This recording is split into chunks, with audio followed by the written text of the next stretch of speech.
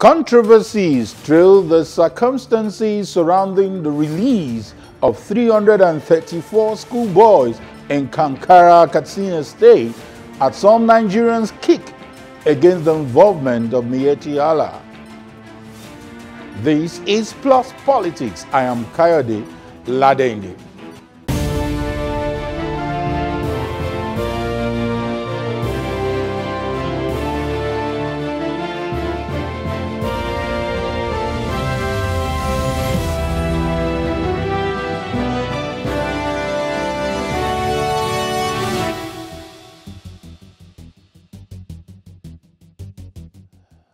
Welcome to Plus Politics. Let's look at the dominant issue in the polity. It is no news that the schoolboys abducted from a government school in Kankara, Katsina State have been released.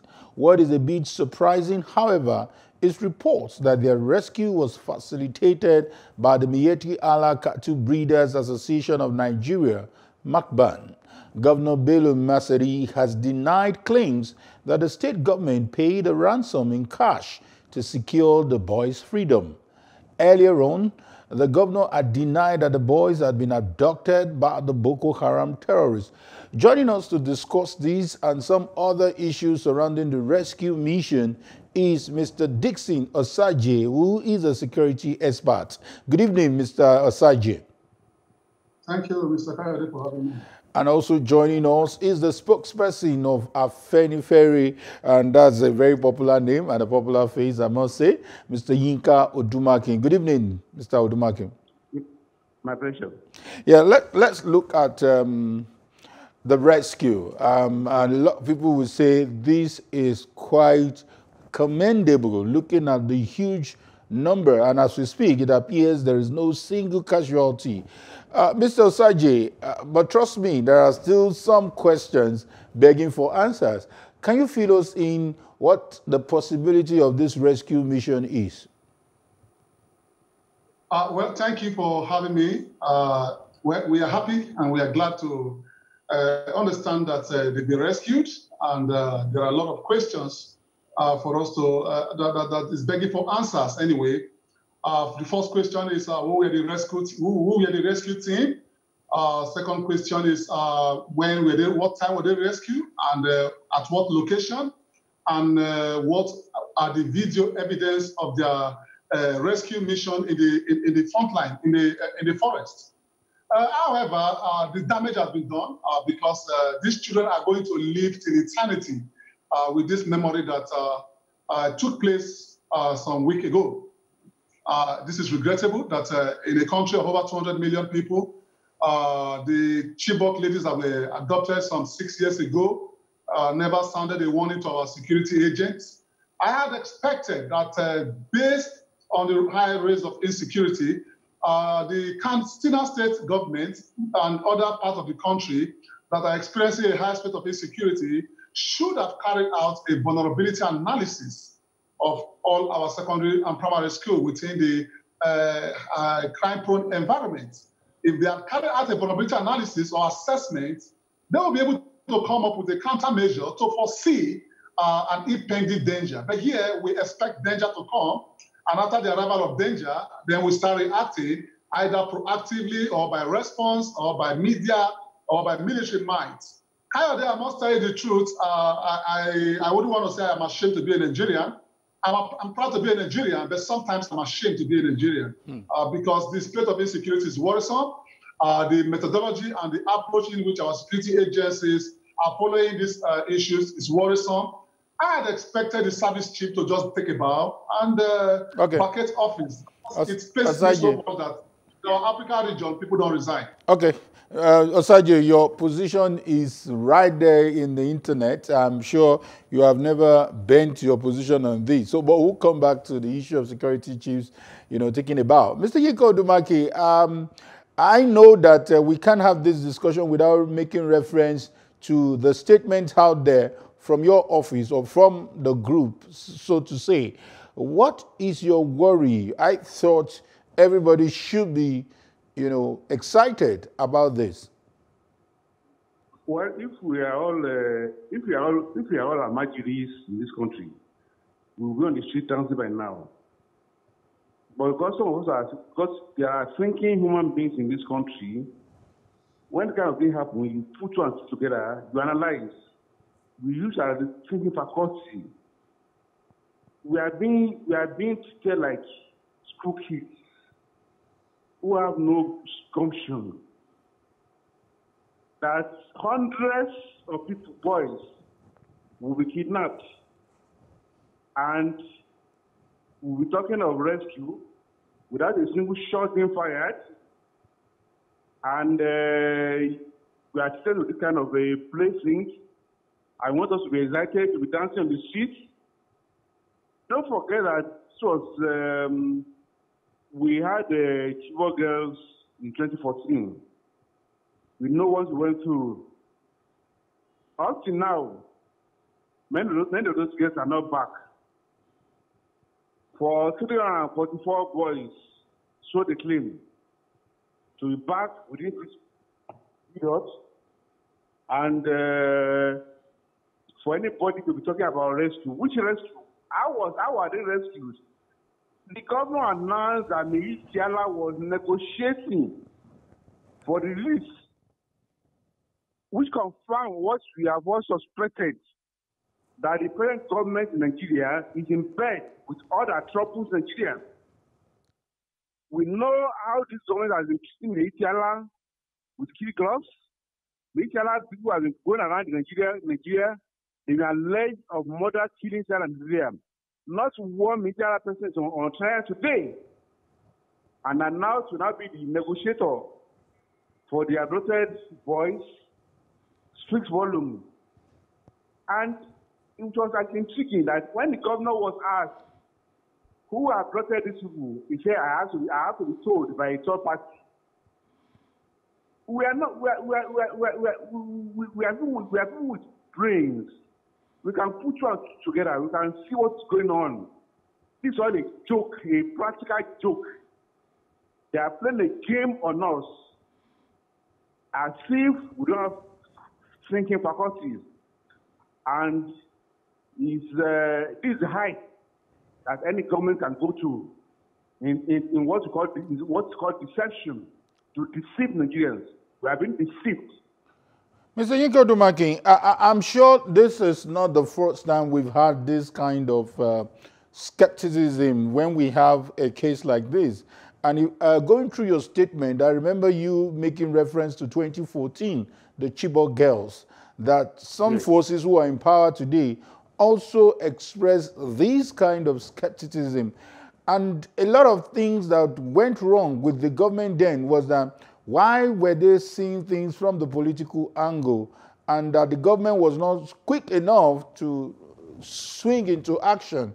So our worry as Nigerians is, what could be the gain of the government in pulling this fast one on us? We have videos, we have video evidence of parents crying.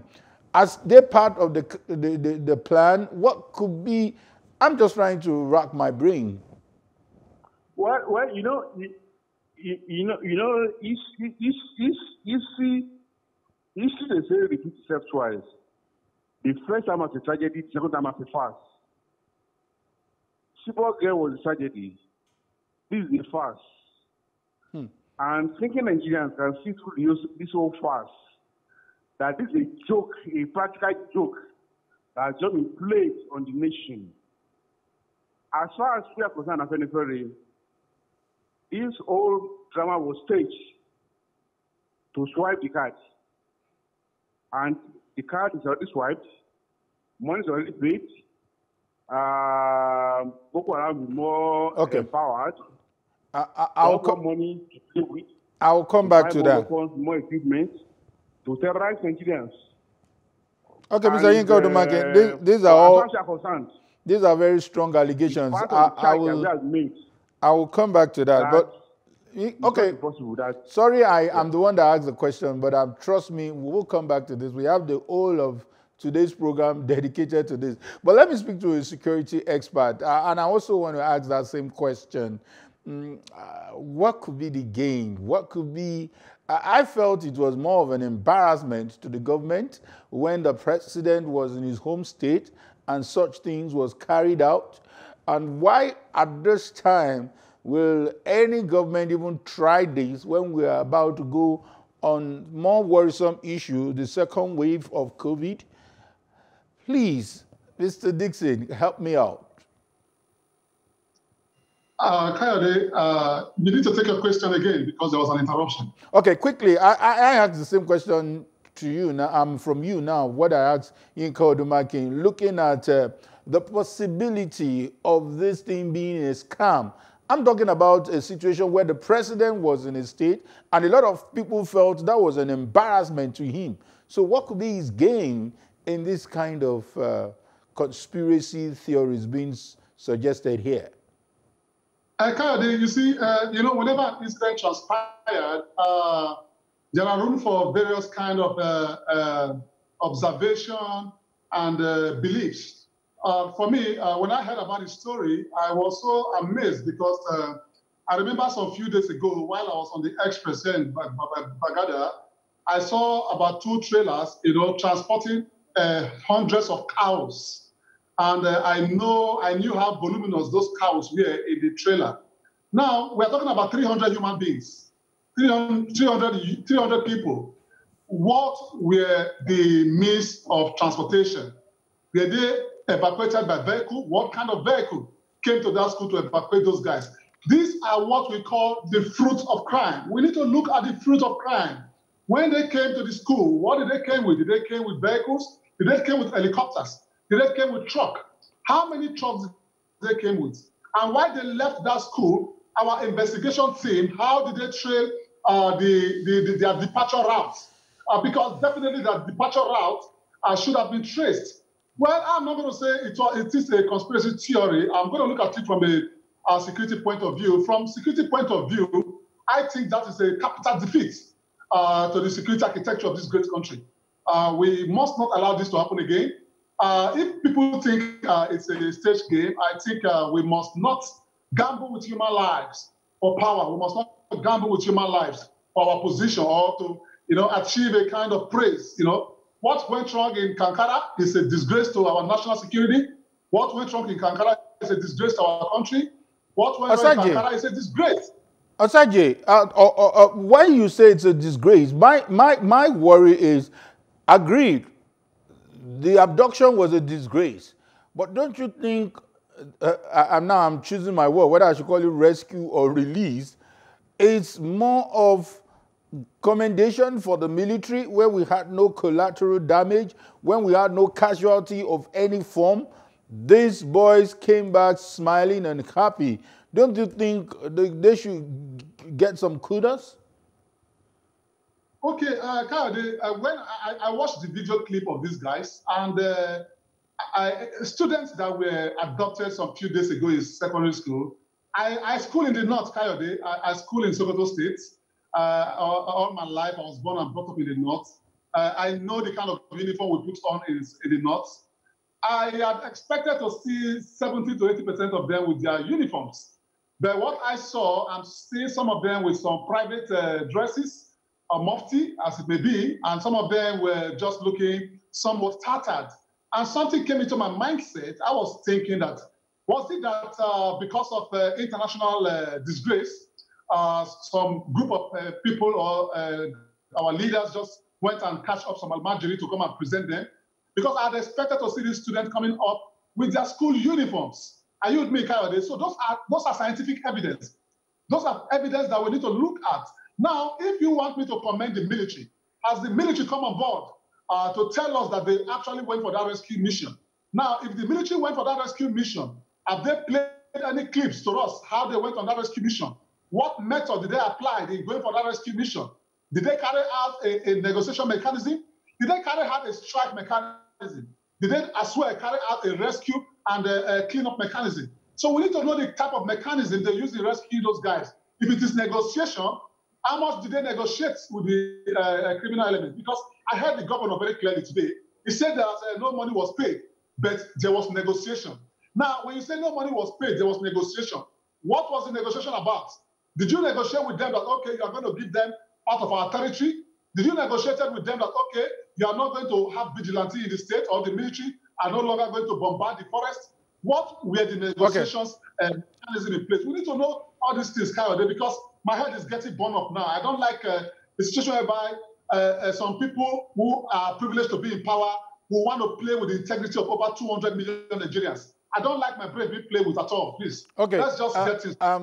I know that this might also require some security answers to a lot of questions you've raised. I must say that they are very, very germane, and we will make every effort to listen to military, respond to your questions. We will try to speak with them to get their response on this, because we are reviewing their operations. Trust me, the second segment is going to be more about political. So you have more to tell us this first segment. Then Mr. Yinka Odumaki will tell us more in our second half. But in the interim, let me speak to Mr. Yinka Odumaki. He has raised some questions, and I'm sure you have also raised some questions from your logic. And I'm looking at it. I wouldn't expect that the government would tell us that money exchange hands. But what we don't understand is what kind of negotiation could have happened that we had these boys all back. Remember the video that was released by alleged Boko Haram, where they mentioned that, oh, the vigilantes should back off, the military should back off. Don't you think these are all signals that might be involved in the negotiation? Well, the so-called negotiation, if expect them to go to buy, cannot be done anything about money. You remember when they released some keyboard girls that time? It was Wall Street Journal that told us that this government paid 3 million euros to Boko Haram.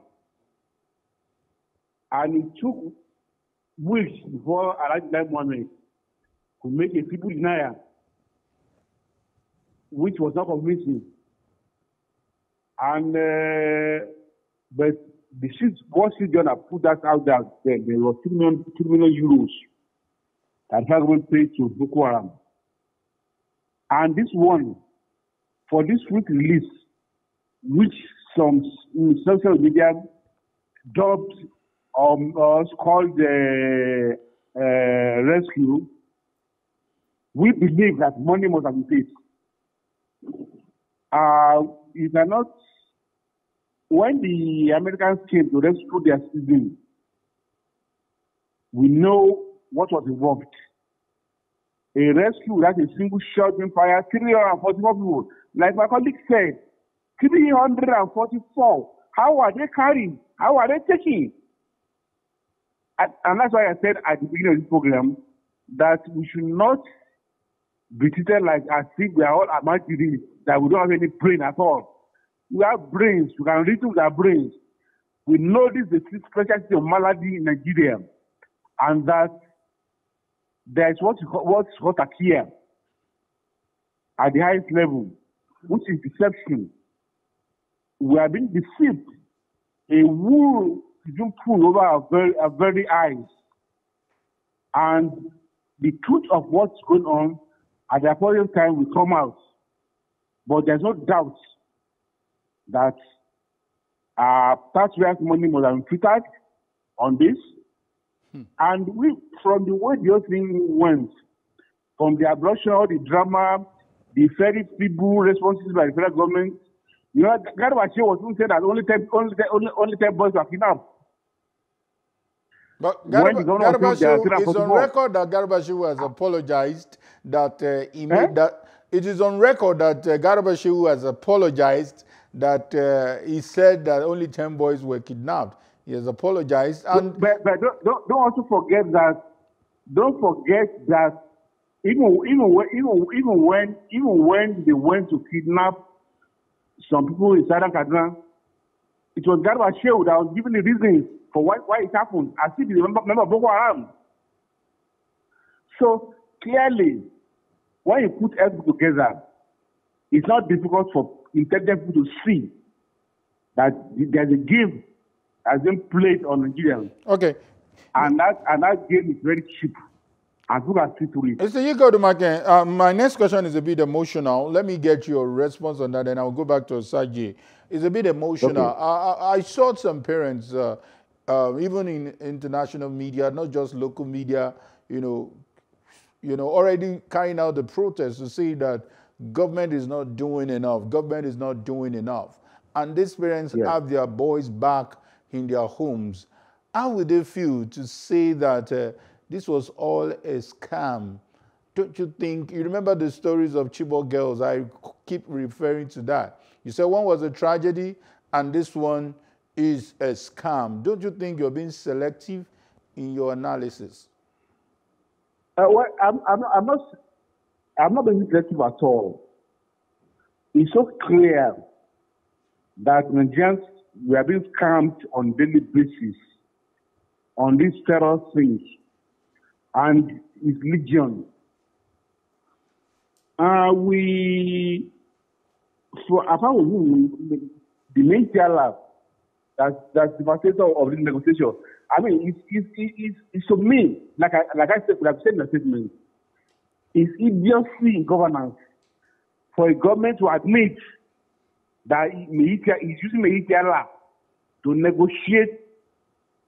Miyetti is a terror group. They are using Miyetti to negotiate the release of the boys. That tells you all the game that's going on. Okay. Like human beings, we're happy for the boys who may have been used as to carry out this joke on Nigerians. Okay. Without their knowledge. This is another. We're happy for them that they're feeling that they are back. Okay. I know this is another controversy you've put up, calling Miyetti a terror group. This, the last time I checked, they have not been declared a terror group. But we'll come back to that, trust me. But let me quickly get Sajid's comment on your position, and let me get his reaction. Do you also think, like some would believe, that Mr. Yinka Odumake is speaking more like criticizing the government and not looking at things holistically? Dixon.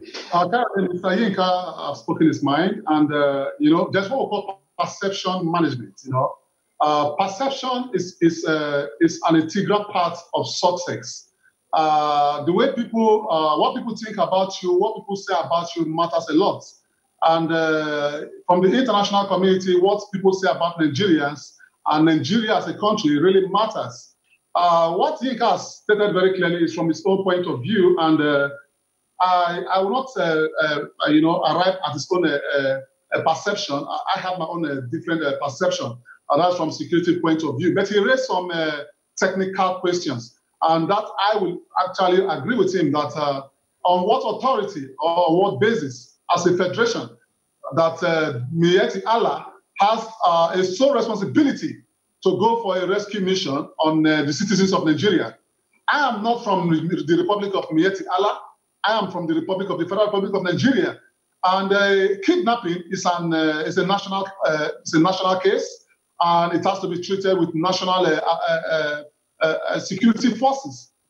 If the Nigerian government projected Miyetti to go after these guys, I really don't understand what they are trying to achieve. Okay. That is going to be an operational error, and it's really going to be condemnable and really going to call for international scrutiny. Because these are some group of people who have personally heard their leader spoke about threatening words to this great nation. I don't understand where we are driving to, but we need to understand something, that no group of people, no organization, no security forces are greater than Nigeria. Nigeria is a great nation. We must accept that. And the sole responsibility of this government is to protect its citizens. But once that protection mechanism is being defeated, that's where crime comes to take place. Okay. Like I rightly told you earlier on, these children are going to live with this story till the end of their life. So I would want some investigation bodies to come and investigate the role of Miyetti If they actually play the role, then I would not say congratulations. I would want to know on what authority or on what constitutional back is do they have to go into the rescue mission with these bandits. Dixon, Trust me, the second time, I don't know whether you have much to say, but we'll quickly go to the streets now. We spoke to some Nigerians who expressed their opinion on this controversial rescue, or you call it release. Let's take a listen. I'll be back shortly. Please, let's go to the street and hear what Nigerians had to say. To have the child being kidnapped, you know, when you give birth to your child, for giving birth to a child, carrying the child for 9 months, and then at the end of the day, they just say the baby or the boy is no more or something like that. So every mother will be so happy to see the child back again. I feel good about it, in the sense that we are talking about children. We all have our kids. If we don't see our kids, we'll be worried. I'm not care about what they did to get them, but thank God the children are back to their parents. For me, I feel the fact that the guys are back to their parents' houses is just the best, because at this season, I can't imagine any parents crying over the fact that my child is missing. The rescue of the boys so far from this, I don't see much about it, because I know the Nigerian people, even after this one, another one will soon come. They will talk saying that they don't kidnap another people, but this one a film trick. They should stop deceiving us. It's tricky, but then I like to see it as a plus for the government somehow, because, I mean, people have been on the staged it kind of conversation, but then it was the same thing with good luck. People said they staged the Chibok thing, so I just want to see it as the government responding to a security threat in the country, and yeah, I like to give them credit to an extent for that. I don't want to see it as political.